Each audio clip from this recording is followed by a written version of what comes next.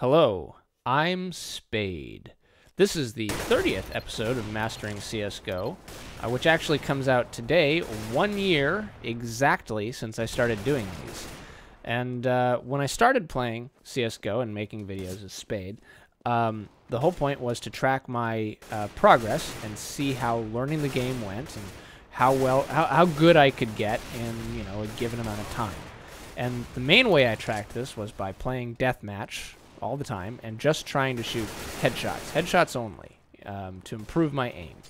And I tracked these with a couple of statistics that I made up. I had headshots per minute, and then a viewer suggested that I do headshots per kill because it's a little less random. So I hopped into deathmatch this morning. I played about 6 minutes just to see kind of where I'm at after a year of playing. And over 6 minutes, not the best sample size, I know, but what are you gonna do? I had 18 kills, and 15 of those were headshots, which gives me a headshots per minute of 2.5 and a headshots per kill of 0.83.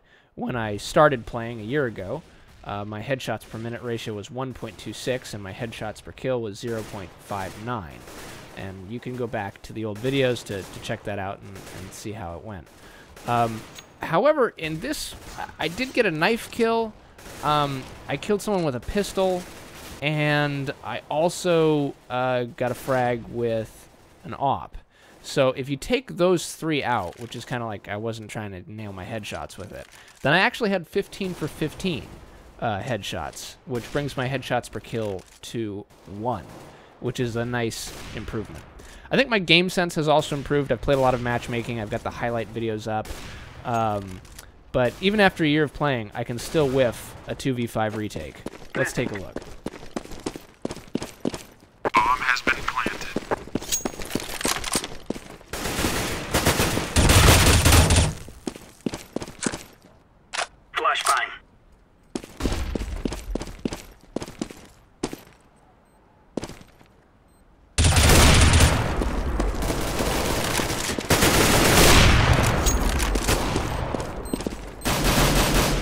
Defusing.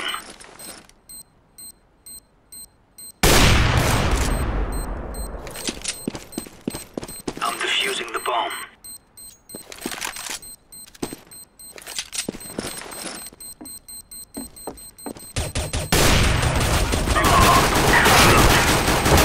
Spade